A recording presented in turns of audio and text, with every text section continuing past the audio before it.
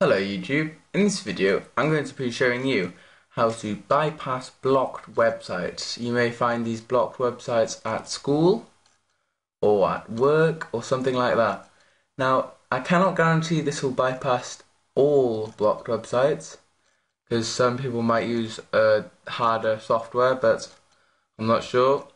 But it will bypass quite a few. You can do this, it will probably bypass the simple ones at school or at work. You do this by, instead of typing the web address of the site, you type the IP address.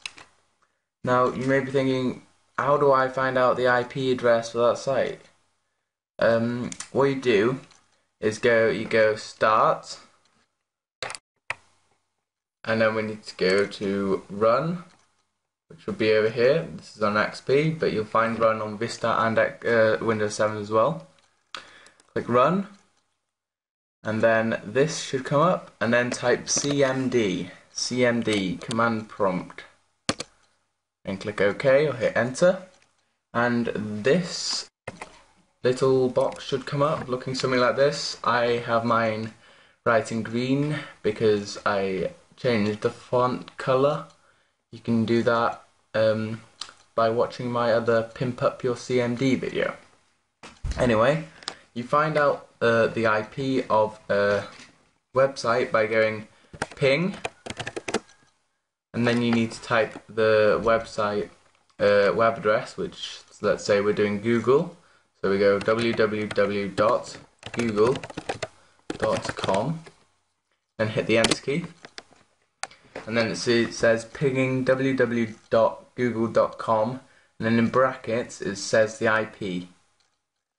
So then you need to go and copy that, and there we go. Put it into your browser. I'm using Google Chrome at the moment, and then it will come up as a green. That means it exists. So then we hit the enter key. Here we go. And then it doesn't say www, but it just says the IP, and it's Google. So we got onto Google just using the IP.